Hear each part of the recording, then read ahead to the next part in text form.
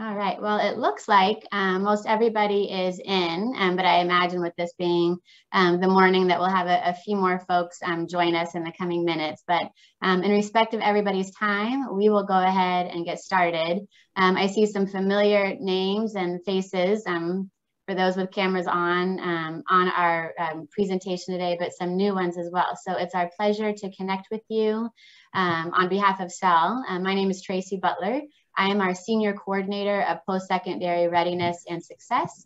And in a moment, you'll meet and hear from Carrie Dank, our Executive Director as well. And we are so glad to have you with us and to share the findings of a report that we recently released in February of this year, titled Expanding Early Access to College and Careers.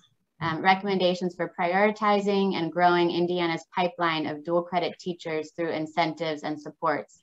And the length of that title is just an indicator of how much is in this report. And so today's webinar presentation will provide just a brief time for us to share some highlights of the report, as well as hear from some of our K-12 and higher education partners who were involved with the research and also the production of the report. So a few housekeeping things. The chat is open for questions and comments. It doesn't pop up automatically on my screen. So there's a few points during the meeting or the presentation where I will be accessing that. But if you send me a note and I haven't seen it yet, if you can just give me a minute and hopefully I will get to it. And then also today's presentation is being recorded and then will be shared afterwards, as well as a number of resources that are linked in slides at the end of the presentation. And as I open the chat, I see that Kylie, thank you, Kylie, has linked the full report that really provides the foundation for today's presentation.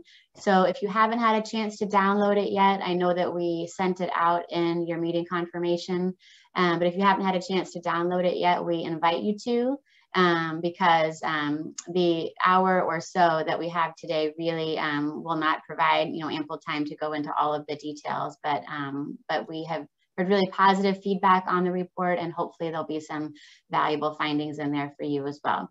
So as we get started, once again, today's presentation will really include two different pieces. One is that we will go through the report and really highlight both the context for why we did the report, some of the key findings that came out of it, and then also the recommendations for K-12 partners that were generated from it, that were really focused on kind of those localized K-12 initiatives and strategies that that we would recommend, and more importantly, that K-12 partners would recommend as effective tools for building your pipeline of dual credit teachers. And then after we focus on the report, and I'll be going through some of the highlights of it, then we'll transition to a panel conversation with, once again, two of our partners that were involved in the research and the creation of the report. And we'll really be hearing from them, what does this look like in practice? How are some of the recommendations already really shaping up to be effective practices in many of the schools around Indiana? And then what additional strategies might be helpful for you or for your local K-12 partners as they seek to expand dual credit and build their dual credit pipeline. So with that, we will go ahead and get started. I'm going to hand off to Carrie Dank, our Executive Director at SEL, which is the Center of Excellence and Leadership of Learning. And Carrie is going to share a little bit about why we did this report. Thank you, Tracy. So, good morning, everyone.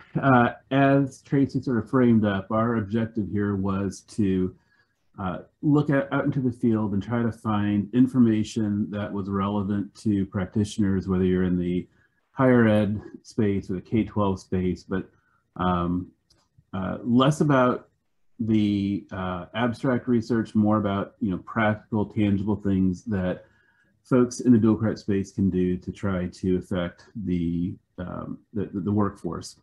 And so, as a bit more context, it's the reason why we sought the opportunity with the Joyce Foundation. As I think all of you know, SEL has been deeply immersed in the dual credit in the early college space for quite some time, and we've become strong advocates of the power that dual credit can provide to students. And currently, about 60% of Indiana's high school graduates earn some type of dual credit, which is a pretty hefty share of students across the state. And as I'm sure all of you have seen, there are an increasing number of policies that have incentivized schools to offer expansion of dual credit offerings, particularly along the Indiana College Core. The Commission for Higher Education Indiana has done a really nice job of laying out the reasons why schools might want to engage in this and the benefits to students and families. And so it isn't difficult to see that there'll be continued growth of dual credit throughout Indiana as the state continues to incentivize that. And Tracy, thank you. And so while all of those things were great, at the same time, schools are facing this significant labor shortage that is felt not just in urban areas, but rural areas, suburban areas. Teachers are in just high demand right now, short supply. And so that is occurring. At the same time, the Higher Learning Commission has demanded higher qualifications for dual credit teachers, and that takes effect in 2023. And what will likely happen is it'll push many qualified teachers out of the market where they're no longer eligible to teach dual credit unless they become credentialed through taking additional coursework through a university, and if they haven't already, earning a master's degree.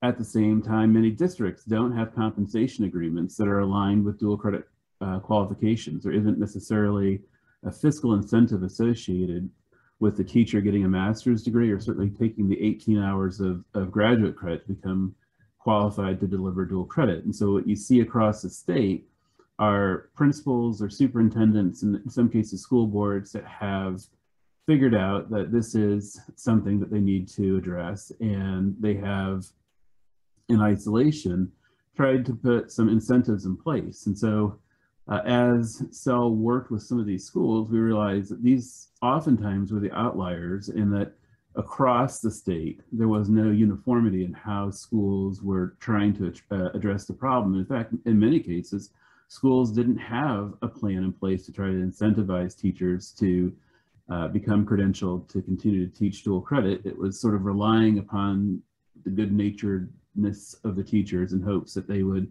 see the benefit for students and engage in this on their own. So we thought the space was ripe for this idea of we should look out across the K-12 landscape and try to understand the range of things that schools are doing to incentivize teachers, and then try to draw attention to those practices or policies that seem to be promising and seem to be helping to create a supply of dual credit teachers, and share that broadly across the K-12 space so that we help to inform the field in a way that maybe some folks are unaware. So that's our hope. This should be a very practical, useful tool, and I encourage you to ask many questions so that it's relevant to your work. Great, thank you so much, Carrie.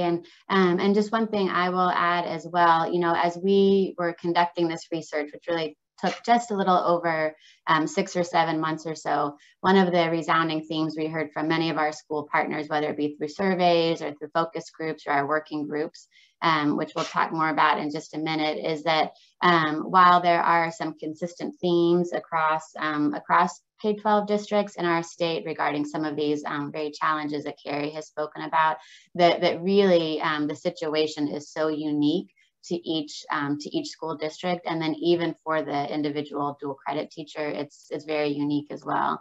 So so the research was really focused on identifying some of those themes and really helping inform the field that was wondering not only how can we develop, you know, effective strategies within our own district to build the pipeline, but there was also great curiosity around and what's happening around the state, as well as even just some of my neighboring districts. So so our goal was to really inform the field with more information related to what was going on in the state. Now, let me see. Yep.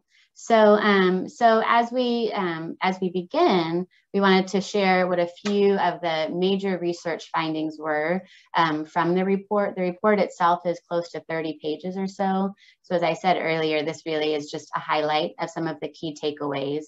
And before we dive in, just wanted to share really what the overall research design was, so you know where this data and research came from. So the goal for the report was really to produce actionable research that was from the field of K-12 partners and higher ed partners, and for the field of K-12 higher ed and higher ed partners.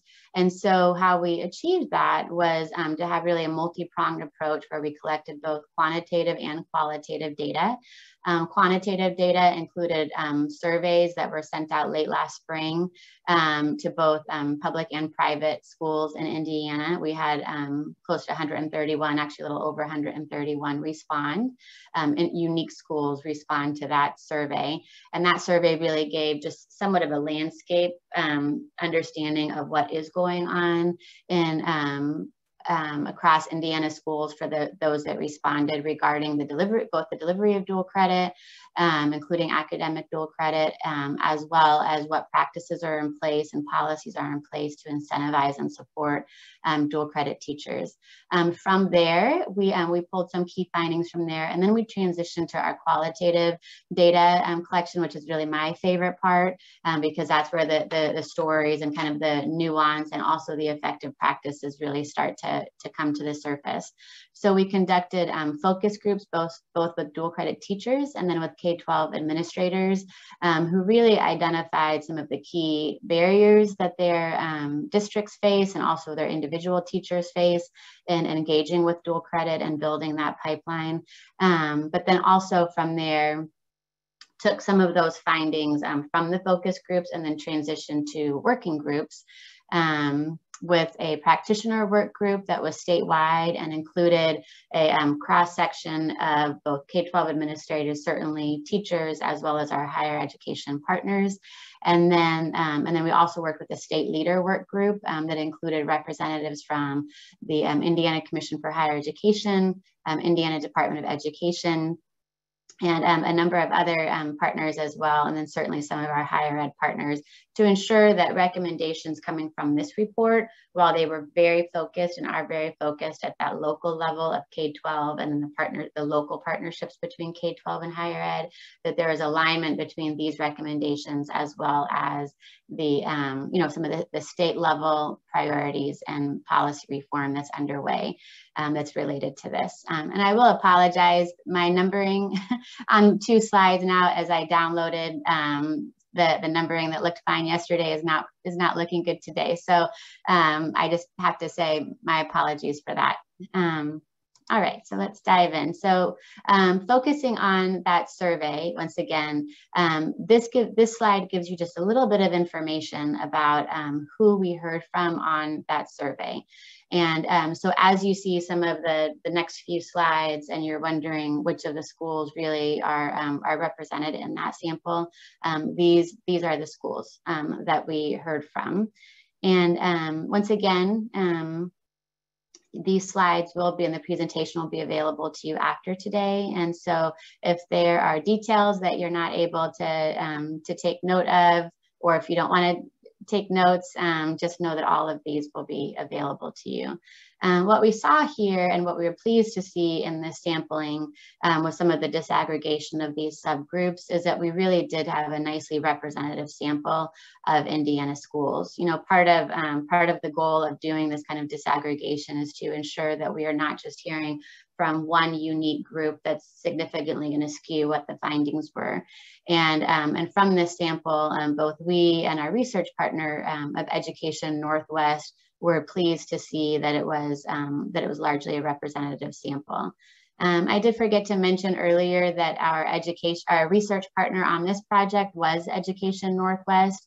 And so CEL worked closely with them throughout the process, both on the quantitative and qualitative data collection, and then also the creation of the report. And all of this was made possible with the generous support of the Joyce Foundation. All right, so as we dive into, first, these are the findings of that survey, and we'll move into the qualitative findings in just a minute. But overall, one of the questions on the survey was what different levels of incentives are schools offering, and how do those vary by the stage of the pipeline that a school is trying to build? So for example, as it relates to this slide, if a school is focused on engaging teachers in dual credit, so here that would mean supporting and encouraging and incentivizing teachers to take courses towards becoming credentialed to teach dual credit, we saw that 19% of our schools in the survey were providing some level of incentives to teachers to become credentialed to teach dual credit. And then we see that number jump significantly when you move down the pipeline and you're thinking of that point at which teachers they've earned that credential, then 49% of the schools are providing some level of financial incentives for that earning of the credential. And we'll talk a little bit more in a minute about what kind of incentives we're seeing offered at that stage. And then ultimately, when it comes to activating those teachers, which really means to have them teaching dual credit, again, 49% of our schools who responded to this survey are providing some amount of financial incentives to teachers who are then delivering dual credit courses in their school. Okay, and so here we're drilling down a little bit to disaggregate what are the specific kinds of incentives that, and the most common incentives that are offered for each stage. So beginning over with the left side here, and I won't read every slide and every detail of every slide, but did want to highlight a few things. At that engage stage, when schools are working to really kind of recruit and engage teachers in taking classes to become dual credit credentialed, we see that the most common financial incentive here is tuition assistance, with 11% of the schools offering, 11 schools offering tuition assistance. A note on that, this was not a surprising finding, but it certainly stood out to us, both at SEL and a number of our partners that were involved in the planning, that schools are continuing to support directly the tuition for teachers as they enroll in classes to earn their credential. A side note here, there are a number of programs in the state, including through SEL. We have STEM Teach Indiana and Teach Dual Credit Indiana that are supported by the Indiana Commission for Higher Education. And so we would encourage schools that as you're thinking of your own strategies, and I'm jumping ahead a little bit, but as you're thinking of your strategies to build your pipeline and also the most strategic ways to invest your own direct dollars in incentives and supports, we would encourage schools not to be using their own direct budget and line items for paying for tuition, and instead really leverage those third-party programs like STEM Teach and Teach Dual Credit Indiana, and really try to connect teachers with those so that you can really reallocate some of that funding towards some of these other financial incentives. So on that note of other financial incentives, as we move down the pipeline and we look at the incentives that schools are offering teachers once they become credentialed to teach dual credit, we see that when they become credentialed to teach dual credit, the most common incentive is a step on the salary scale.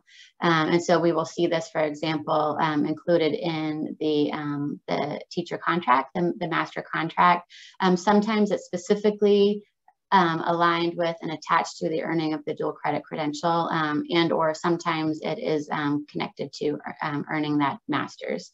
But a step on the salary scale to earn that credential is the one that we see most commonly. And then as we move down the pipeline to looking at the incentives that are offered to teachers to actually teach dual credit once they've earned that credential, here we see a flip where the most common incentive is to offer a stipend. So that stipend, schools are structuring it differently.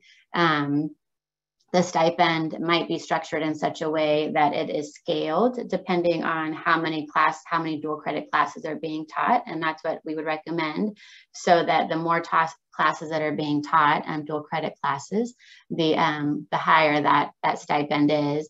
But we do also see that some schools are not able to scale it for a number of reasons. And so they are offering instead a flat stipend that is not adjusted based on a number of dual credit classes that are taught. Okay. Alrighty, this was just one of those, unique findings that just really kind of stood out to those on the research team. Sometimes there's known things that you're looking for in research questions, and then sometimes there's just some unique elements that really jump out to you. This one for us, we wanted to highlight for you all, and we saw that schools that offer what we had defined as really being that middle range of dual credit courses, middle in terms of the kind of the overall sample set of offering 10 to 19 dual credit courses. Those schools were most likely to offer an incentive. So those schools that were offering the lowest amount of dual credit courses were not really leveraging incentives as much. And similarly, actually, schools that were offering the highest number of dual credit courses were also not leveraging incentives as much. So here, we think, and we've heard from our K-12 partners, that the story that we're hearing back from this is that really incentives are particularly meaningful and valuable and being used by schools who are working pretty intentionally to build their dual credit offerings. So they've got enough underway and enough in place that they feel like there's a foundation of them and are really working to build them. And anecdotally, what we heard is that particularly as schools get closer to being able to offer the Indiana College Core, that incentives are one of those levers that they are using in order to expand their number of dual credit courses. Okay, so this was just some follow-up research we did that really offers just a little bit more detail about the level of stipends that are being awarded. And so this, it's, as it says on the screen here, it's really important to remember here how small the sample size was for each of these groups, because as we just aggregate, into smaller and smaller groups, we're no longer talking about the 131 schools that replied to this survey as much as the specific schools that offer this particular credential. So, for example, on the left side of the screen here, looking at the schools who are offering a stipend to earn the credential, the average, we had 6 schools provide what their range was for those stipends, and the average stipend for earning a credential is a little over $2,100. Okay, and then as we shift and we look at the level of stipends that are being offered by schools to teach dual credit, again, this was the data that we were able to collect. So for those that are structuring it by class, so it's scalable depending on the number of classes being taught. We had 7 that have structured it that way, with the average being a little over 800. And then you can see, the other 2 categories that we have. And so while this data here that we collected was not a formal part of the research project, we did hear some requests from our school partners as we were releasing the report and in conversation, saying, really asking for as much detail about that specific level of award as possible. Because what we know from our schools is that knowing both kind of what the kinds of incentives are, whether it's a step on the salary scale or a stipend, is valuable. But it's also really meaningful to know what are the specific amounts that we're talking about. And so one strategy that a school could take away from even looking at this data is to consider to think of the schools around you, particularly some of the school districts around you, or some of your dual credit teachers might be getting approached to come teach at those schools. It would be really helpful to know what are the incentive practices at our neighboring schools, and then even more than that, what level of stipends and steps on the salary scale are they offering? Because we're already seeing, that there's great competition at the local and regional level, and really is different schools trying to attract dual credit teachers. But we also know that, and I think we had one of our schools refer to it as a cliff. We also know that September 2023 is going to be a pretty significant date on the horizon, as Carrie shared, with those new HLC requirements taking effect, that many of our schools that we spoke with are anticipating even greater competition at that point to attract and retain dual credit teachers, and possibly they're anticipating seeing some greater movement of dual credit teachers among some of the districts in the region. Certainly this won't happen at every school district and at every in every community. There's a number of things that attract and retain dual credit teachers beyond just the financial stipends, but we do know that the financial stipends are a pretty significant factor. Okay, so in our research, one of the questions we had as we shifted to our qualitative conversations and qualitative research is we asked schools, what are some of the key barriers that your teachers are facing to engaging with dual credit and teaching dual credit? And with that, what are some of the main barriers that your school district is facing in building your pipeline? Because really, as we build up, those barriers that a teacher is facing, if you have that facing a number of teachers in your district, then that barrier also becomes a barrier for the district. So, so just to kind of quickly highlight some of these, one of the barriers was impact. Teachers not necessarily who weren't already involved with dual credit, teachers not realizing kind of the impact that either dual credit has on students as far as their increased likelihood of accessing, persisting, and completing post-secondary. And there's great data on that from the early college report from the Commission for Higher Education. So teachers may not be aware of that, but even if they are, they may not be aware kind of the unique impact they can have as a dual credit teacher. So that we've heard from some schools that it's been really, for them, it's taken kind of one-on-one conversations with teachers to really engage them and convince them sometimes that they could really be effective and impactful as a dual credit teacher. So time is one of the two main barriers we heard. It was time and cost were the two main barriers that we heard from our teachers as well as our administrators. Just having the time, to go back to school if the time requirement is that you need to go back to school and to earn your credential, but also having additional time once you've earned that credential then to teach dual credit classes, because they do require a unique level of time investment from the teachers and the schools who are teaching dual credit.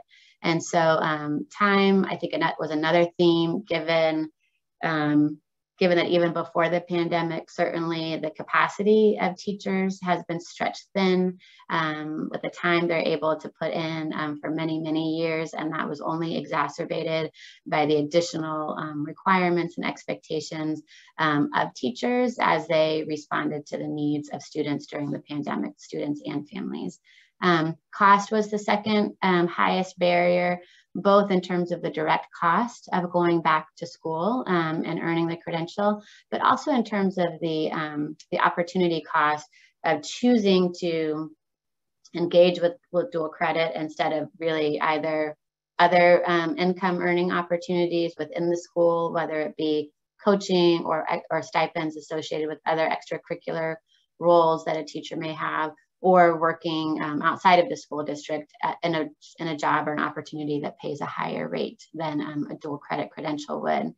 And then I'll just go through the others a little bit more quickly. For process, we heard that for some, the process to either become credentialed to teach or to teach dual credit can feel pretty cumbersome and is a daunting process and an overwhelming process for some. And then lastly, the connection. And this, I would say, was one of our more surprising findings, is that our dual credit teachers were really providing feedback that sometimes it feels like they're on an island by themselves, teaching dual credit and specifically in their subject area. So where there might be more of a community and sometimes a structured PLC, sometimes not a structured PLC, but where other teachers within a school or a district might have a more formal way to connect. Sometimes it's the dual credit teachers who feel like their work is so unique and the requirements that they're operating under are so unique that they don't really have a peer or a community to connect with that can relate as well, either locally or even sometimes statewide.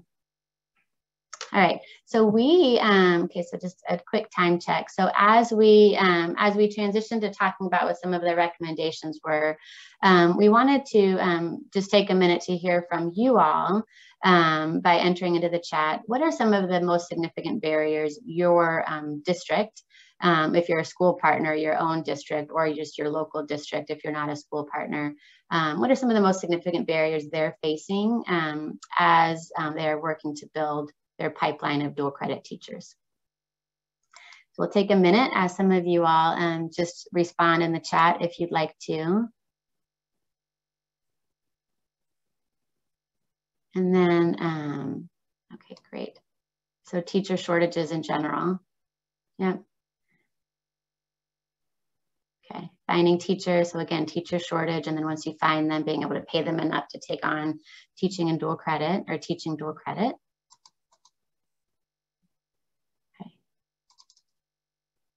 Great. Well, feel free. Thank you for all of you who have already started to provide feedback. Feel free to keep providing feedback. I'll continue to move through our presentation so that we have ample time for our conversation with our partners. And then, but I can see that there's been a lot of comments and conversation happening in the chat among our attendees. So please keep that going. I always, as an attendee, like to just engage with the chat and engage in conversation sometimes. So please feel free to keep participating in the chat, and we will move on.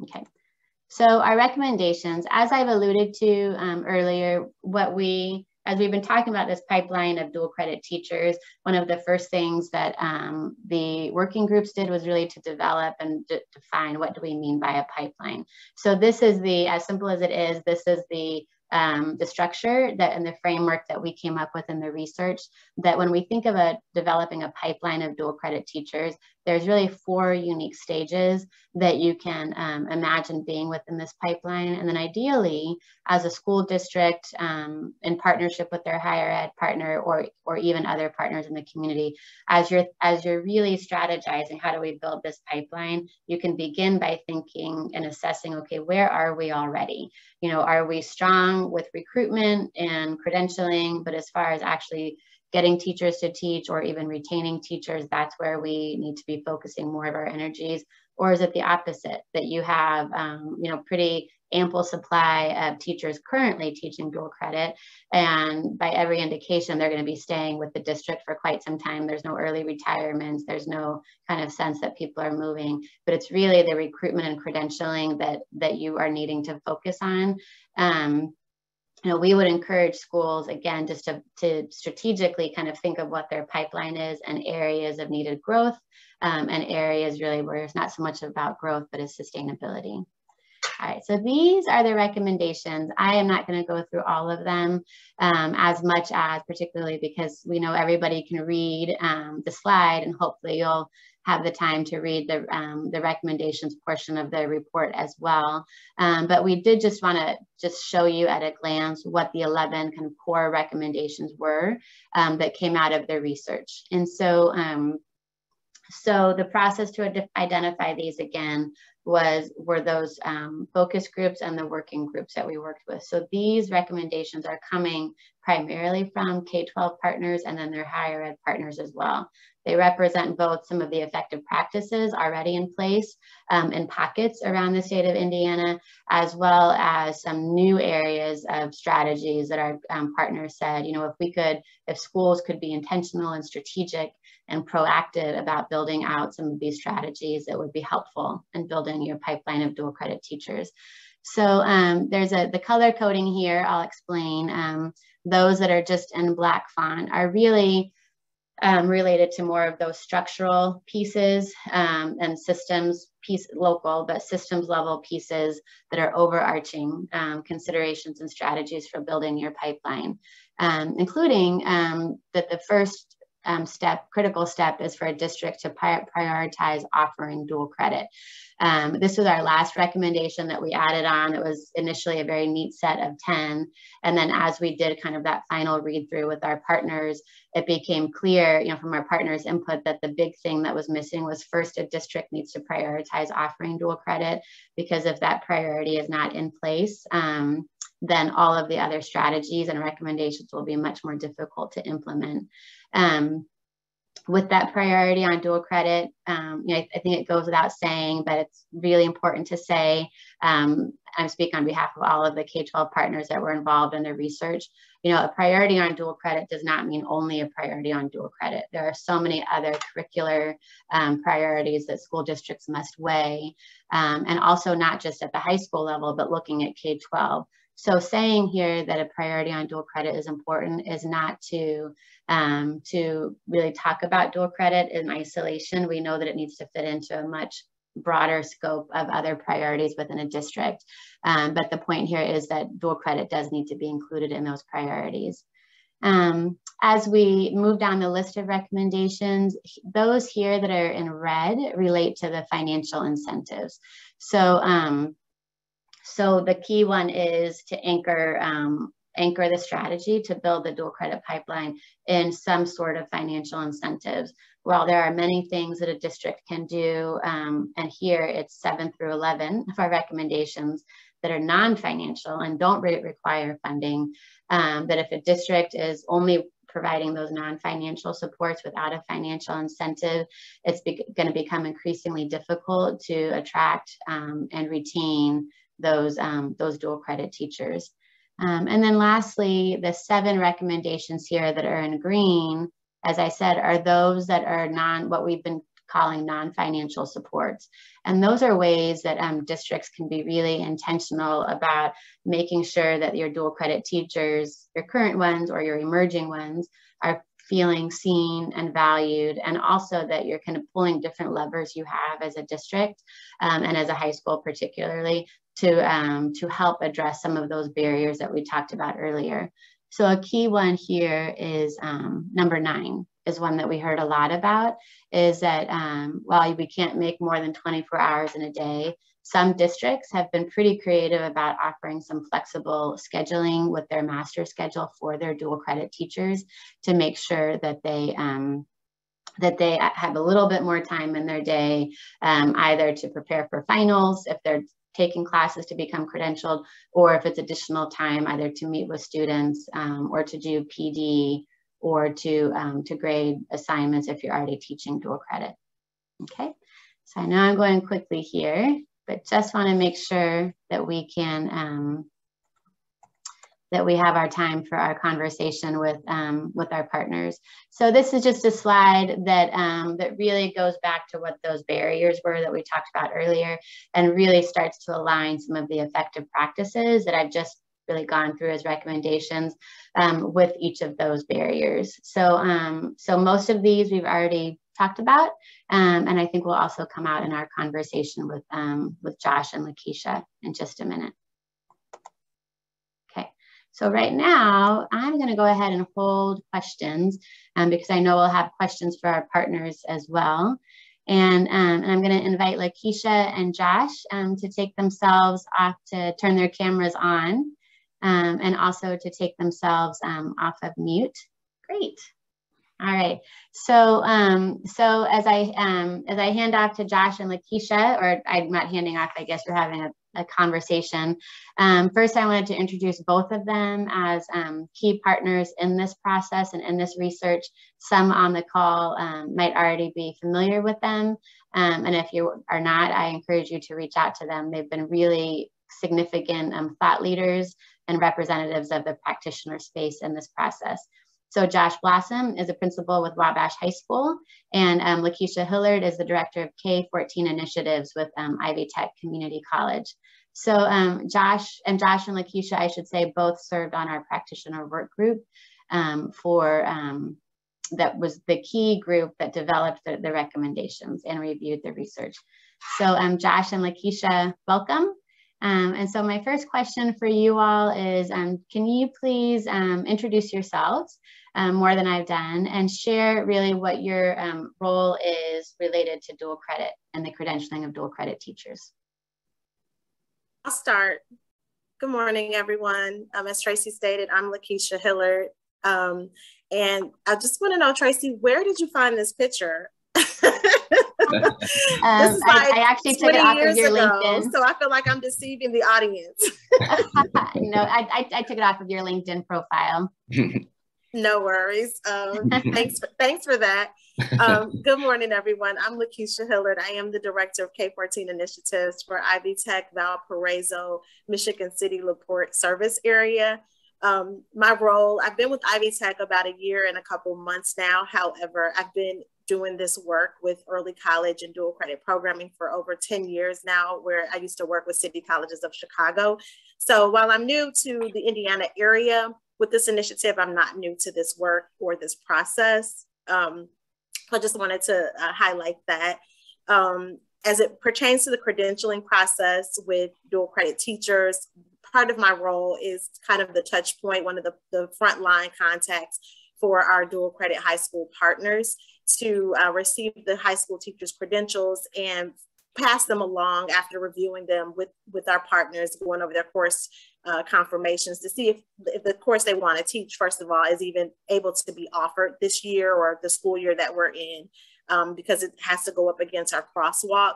So a part of that is being the frontline person to say, okay, you can offer this course. And then I meet with our internal stakeholders at the campus, our program chairs and or department chairs to talk about the courses that the school would like to offer. So that's part of my role as it pertains to dual credit credentialing of instructors. And then I'm Josh Blossom, principal at Wabash High School in Wabash, Indiana. We're in the Northeast region. So I guess my role is pretty traditional in that, I'm charged with recruiting teachers with master's degrees that align with the pathways that we offer at Wabash High School. And then also identifying teachers within our school corporation to recruit to take dual credit, to take master's levels classes, to be able to teach in those pathways as well. So it gets creative with, in that endeavor, finding ways to meet the needs of our school corporation and our students, as that's directly aligned to our workforce priorities within this region.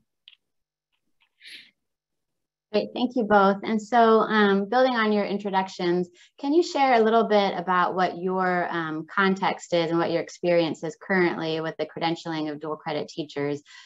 Carrie shared earlier what the statewide context was for the report, but can you help us understand really what that means for your own experience and practice right now?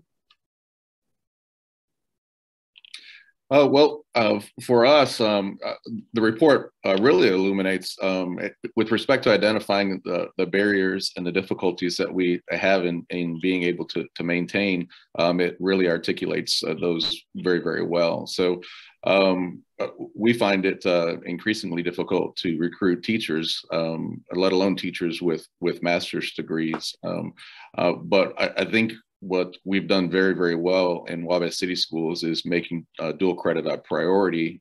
So when it comes to hiring teachers, we are looking to hire teachers with master's degrees, and we do pay them considerably more to teach those classes, not only within the regular pay scale, but then offering those financial incentives in the form of stipends per class per semester taught here as well. So it really is a priority, and it's our goal to have dual credit opportunities for students in every one of our graduation pathways.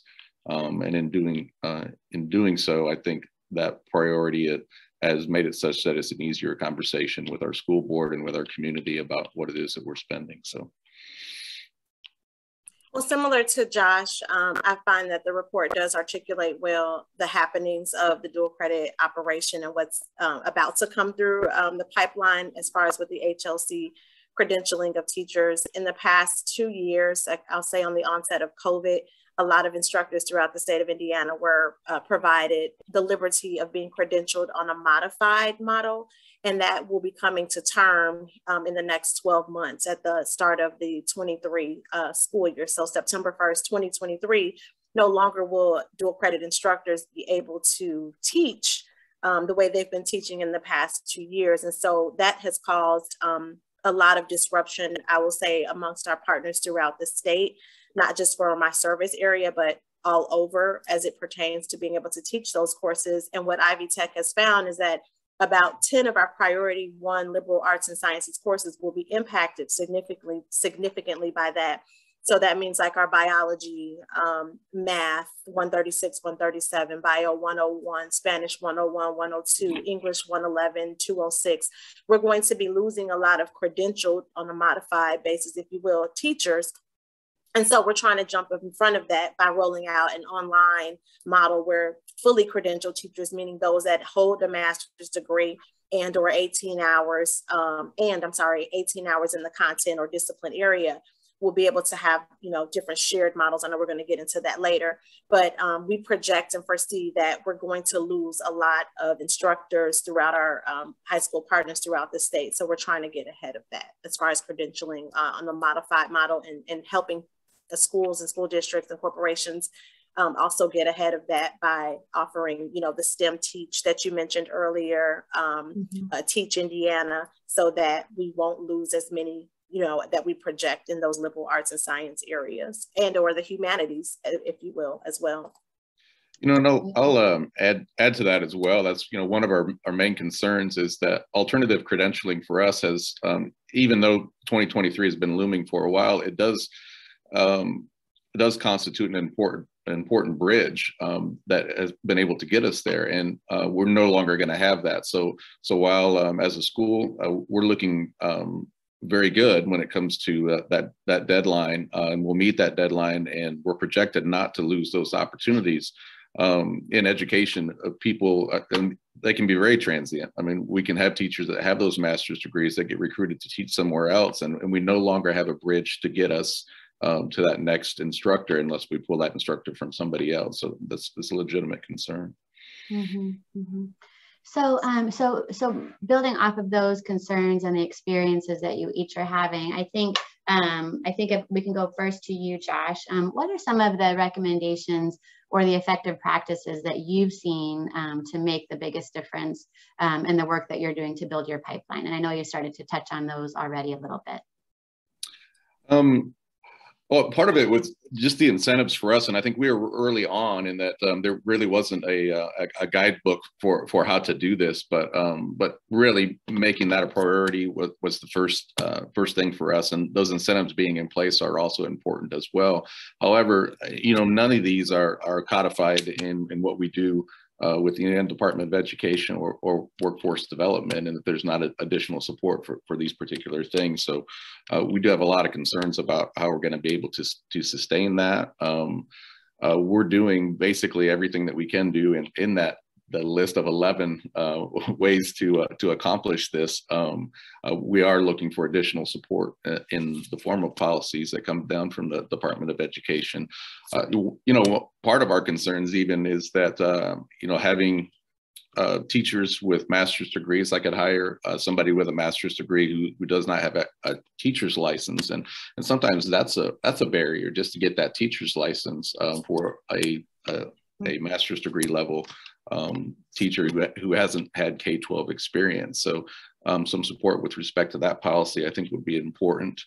And, I also feel that from a workforce development standpoint, we provide a lot of funding in the form of CTE for students that participate in K-12, but often that funding is not tied to dual credit results either. So for us, I think it would be important to recognize that that dual credit is a higher level of education and should be funded differently from the state. Great, thank you, Josh. And then Lakeisha, similarly for you, particularly as you know, many of our attendees today are K-12 partners, including some administrators and high school principals as well as superintendents. But I did see a number of counselors and teachers enroll as well. So welcome, great to have you. But Lakeisha, as you are, what recommendations or effective practices do you think are most important for our K-12 partners to be thinking of as it relates to their partnership with higher ed in building that pipeline of dual credit teachers? I think a lot of our partners, first and foremost, I think information and communication is key in this endeavor.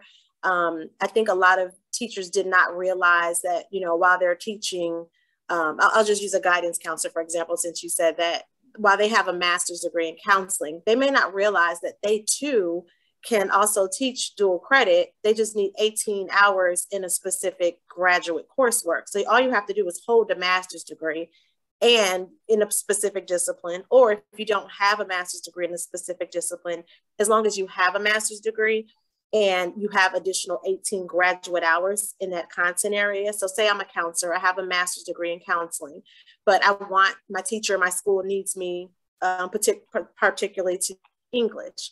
I can go through the, Teach Indiana program and gain additional, 12 hours because I think 6 are, pedagogy that you get for just having the master's degree, but you get additional 12 credit hours in English, content. So now I can be credentialed to teach English at the high school level as well for dual credit. So I think that just having the information and knowledge is going to be key. A lot of our school partners, and I noticed that Hobart is on here, shout out to Hobart. I noticed that a lot of them are getting ahead, and I noticed Tim dropped a comment in the chat about being proactive and getting ahead. So kudos to everyone who realizes that 23 is looming and it's around the corner. And so involving your higher ed partner in the hiring process is preliminary, whether it's redacting a resume, a candidate for hire's resume and credentials and, or transcripts and sending them over to us unofficially. Our program chairs are happy to review the credentials, in advance so that, you can know who you are having, come into your building to teach now, and maybe also getting them kind of pre-vetted, because far too often is it that a school's, interest or desire in certain, disciplines to teach, it far exceeds their ability to vet these candidates. So I think involving us in that preliminary hiring process is also key. And it does, work. We get a lot of our CTE partners and high schools that do that now, that have been doing that for some time. There's a lot of coming through the pipeline, especially with Ivy Tech. We have shared partnership agreements. So maybe there's a school district that has a fully credentialed math teacher, and maybe your school is in that district, but you're losing your math teacher as a result of the alternative credentialing process. We are, being very creative in this endeavor and allowing that school to have an MOU with another shared school in the area for that math teacher to potentially teach that course virtually or online. And so now that's also another creative way to allow for a school not to miss out on this opportunity. And then another point is another practice I'm noticing, is we have this thing coming through the pipeline also called Ivy Flex with Ivy Tech that will potentially allow an alternative credentialed teacher to get some additional time past the deadline. They will be partnered with an Ivy Tech faculty member for an additional few years. And that way now they kind of have a co-teaching option, because the faculty member from our campus is actually mentoring, if you will, the high school teacher until they actually complete their time while they're finishing up their credentials, but they would have to be actively enrolled in a graduate program still. And those are just a couple of the things we noticed. We're still working, through all of this, but those are just some temporary options that we have in place and recommendations to, kind of get ahead of teachers and schools losing out on this opportunity. Well, thank you both so much for your just helping us understand what has been and continues to be effective at the ground level for both of you and your partners. One of the key things, kind of building off of some of the comments you made, Lakeisha, one of the key things that really emerged from the research is that importance of the partnership between K-12 and higher ed, that and to some of the scenarios that you shared, Lakeisha, sometimes it can be very situational, teacher by teacher, and really it's a matter of going through the resume and going through even transcripts. And so we would encourage schools, particularly that are on the call, that to really try to just build that relationship with your higher ed partner in every way possible. That can really help. It can help recruit and identify, but it can also help really streamline the parts of the process that feel cumbersome or sticky or overwhelming for some of your teachers who are considering teaching dual credit or are already teaching dual credit. So that's one of the many reasons we wanted to have both Josh and Lakeisha be part of the conversation today, is not only because of the critical perspectives they offer, but because it really is a demonstration of the importance of kind of that dual partnership between K-12 and higher ed. So I'm doing a quick time check. Lakeisha and Josh, as you know, one of the areas of the report touches just briefly on the importance of diversifying the field of dual credit teachers in Indiana. And while there is not new data on that, except for it being identified as a recommendation and some considerations for moving forward, we did want to ask just what your perspective is on that. And so as we wrap up, this might need to be a quick response, but if you could each share just your perspective on the importance of diversifying the field of dual credit teachers, not just in terms of race and ethnicity, but that is one of the elements of representation we're concerned about. So I'll hand it off to either of you. I'll start. I think, like I just mentioned, having the knowledge in before us. I know when I learned about STEM Teach and Indiana Teach and the STEM Teach program. I learned about it from sitting in conversations like this, but it was not like just provided to me. And then I took that information and shared it out internally with like our program chair, specifically my education department chair, who also is a woman of color and did not know. And as soon as she learned about it, she was very interested in participating in it to, particularly be able to help out in our school districts, because we know that we're losing, a lot of teachers due to the alternative credentialing status. And so she was very excited to learn about it. I was excited to learn that we can go back and also get, graduate credit hours in a content area by holding a master's degree already,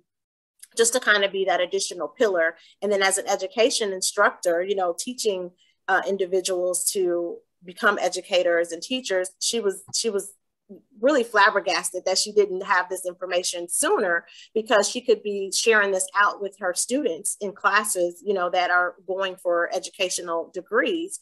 So I think information is going to be key. I don't know, if there's another way it needs to be advertised, not just through education partners, maybe, through some career partners as well, because I think people will bite if they have the information before them. And because that, to me, that allows for access. So I'll start there and kind of piggyback off of what Josh has to add.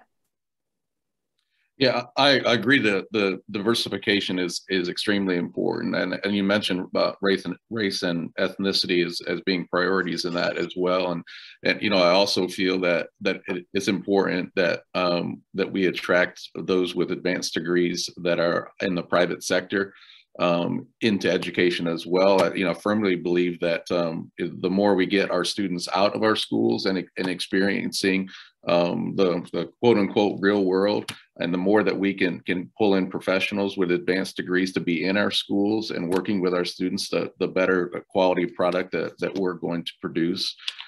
So that diversification is important on so many different levels. And hopefully, we can develop some concrete strategies to address that. And speaking from a small, those of you who know Wabash, a very small community, very homogeneous population. Our goal really is diversification as a community as well. And hopefully this is one of the ways that we can do that, is to attract talented people from different races and different ethnicities to come teach here in our building. And not just from the race standpoint, like you said, diversity, it comes in a myriad of areas. But like I mentioned earlier, the guidance counselor with the master's degree in counseling, who did not know that they can acquire an additional 18 hours in math or English and become now the dual credit math teacher for that particular school or another school. So I think, just reaching out, being resourceful internally and saying, okay, you have a master's degree. What are you interested, in staying in your particular role, or would you like to add additional pay? Maybe, be a part-time teacher and just create more of like an adjunct pool inside your own high school campus.